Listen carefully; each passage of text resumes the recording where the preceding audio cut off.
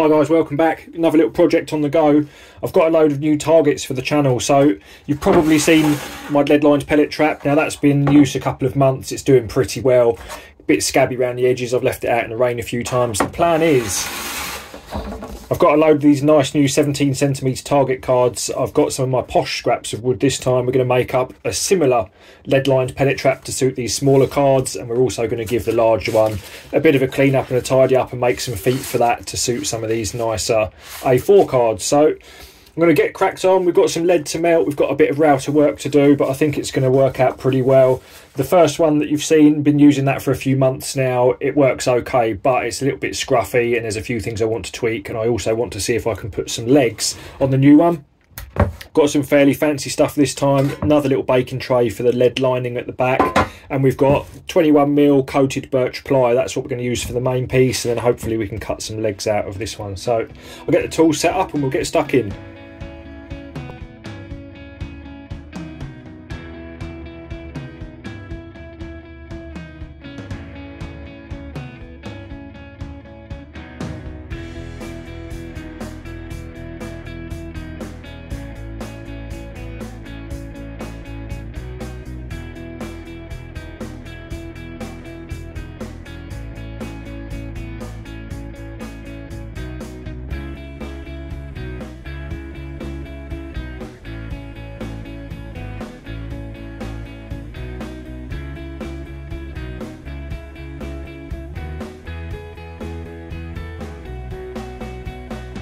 Right, because I'm limited for space, I've just lifted up the little bench dog on the top of the vise.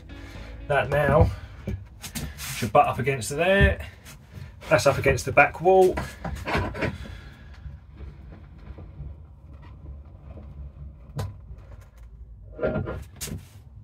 Right. That's pretty solid. Right, get the old router out. Hopefully you can see in here I've got a template profiling bit. So we've got a 3/4 inch wide flat bit, and there's a large bearing on here. So that's going to run around the inside of these guide boards I've stuck on. I've just zeroed up the router now, so the actual cutter itself is sat on the flat face there of the board. I'm just going to add 3mm to the depth stop, so we'll cut down to a depth of 3mm, so that will go through the top coating and then through the first ply. That will give us a nice little recess then that we can put the target into with some magnets in each corner. Then once we've done that, we'll come back with the jigsaw and cut a square out behind so the pellets can go clean through. So get my safety squints on, get this all set up, and we'll cut that out.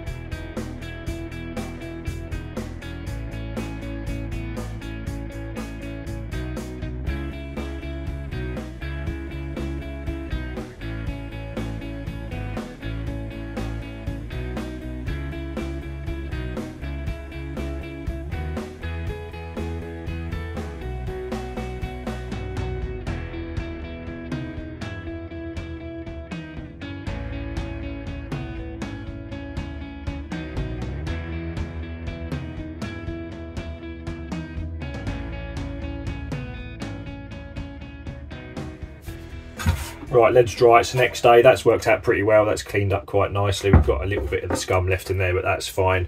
Strangely enough, the lead actually sticks to the baking tray very well, so you don't actually need to affix that in. Even with the other one, we've been using it for a few months, the lead's not broken out of the tray, so that will stay like that. Top board, I've just put some large headed screws in here, just cut the ends off so they're not protruding out the back. Now the larger heads of those will get a better bite on the magnets, just like that, and that'll pinch the card in. Because this is coated ply, I need to give this a really good clean up on the edges. I need to put a little chamfer on all of those because it can get really sharp. So basically that's just going to sit, oh, the magnets are strong, like that. We're going to flip it over in a second, screw the baking tray to the back of this, then I'm going to make some legs up. I just want a couple of little loose fitting legs that sit on either side. Now the plan is to use this mostly in landscape, but occasionally we'll be using it in portrait if we use it a bit further out, and occasionally I'll also be clamping this lower edge in the workmate just to raise it up a little bit, especially when we're shooting down the yard. So yeah, let's get this flipped over, get it screwed on and get cracked on.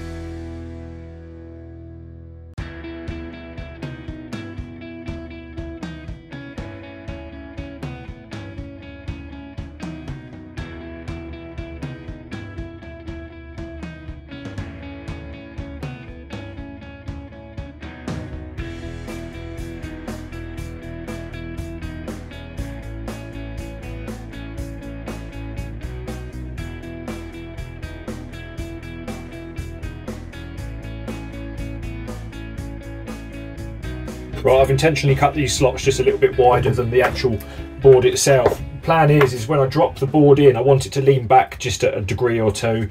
Because of the weight of the lead lining on the back, it's got a funny balance point, so hopefully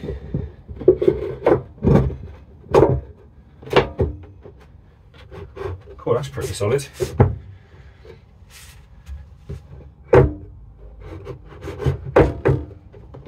Tell you what, because the weight's at the back of this, it's leant back a degree or two.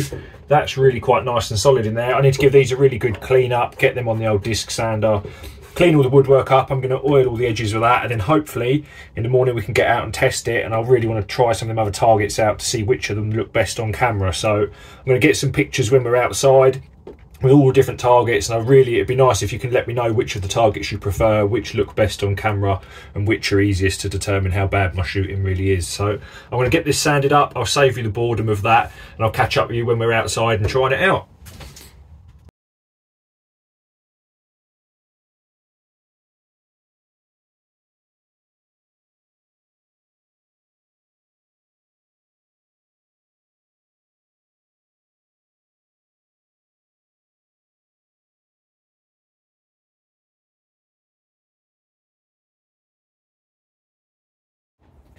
Right, best laid plans and all that. It hasn't stopped raining for the last couple of days. To be honest, I'm really happy with how this has turned out. It's rock solid in them feet. Because of the weight on the back here, it locks in them legs really well, so I'm happy with those. Of course, I can just easily remove these if we want to stand it up.